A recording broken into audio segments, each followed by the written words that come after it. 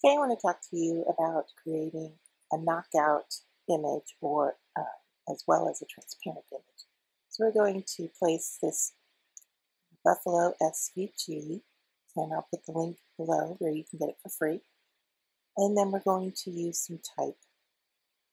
So the concept here is we're using Buffalo Bill, and we're going to knock out the type from the buffalo, and we're going to also make it transparent. So here I'm just resizing it so it overlaps the buffalo.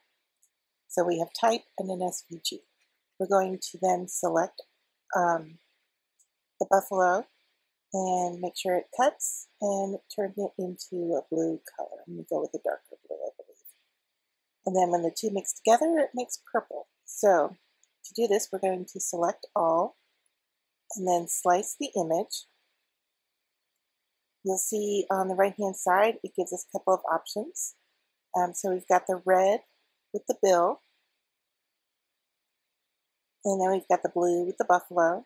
And then we're going to change the type color to purple, and that's where the two colors mix, and you can see that it makes it look transparent.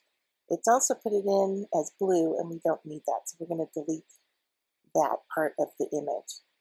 And what we're left with then is 3 different cut files.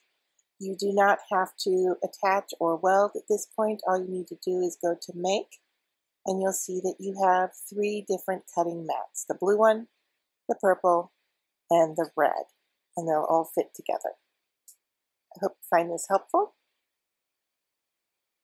And if you have any needs or need help with something, please let me know, and I'd be happy to make a video for you.